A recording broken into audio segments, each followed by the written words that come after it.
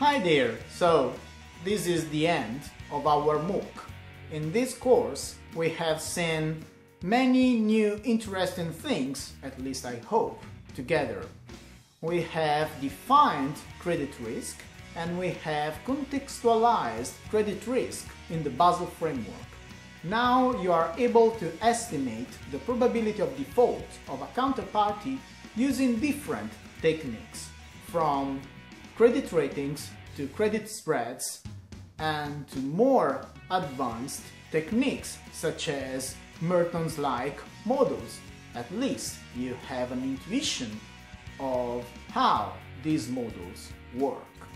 If you are interested in credit risk, you now have the basis to continue your studies. And maybe TU Delft will offer a new, more advanced course on this topic.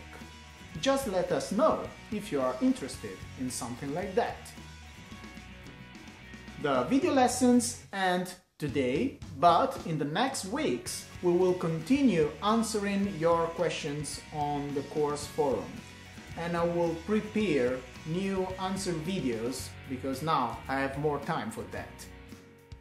Remember that until the end of June you have still the time to hand in your home assignments and exams, and I really suggest you to do that. Why? Because we will select the best students of this MOOC and we will invite them to TU Delft, here in the Netherlands, here in Delft.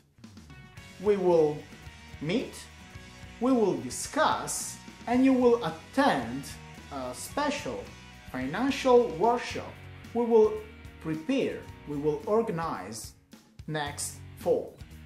So we will wait until the end of June and then we will start our selection of the students that will be our guests here in the Netherlands. We will pay your flight ticket, your accommodation, your lunches, and we hope you will enjoy our company.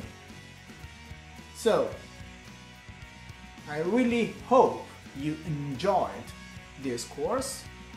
If you have suggestions about improvements, please feel free to tell us on the course forum. And that's it. See you next time, maybe here in Delft. Goodbye!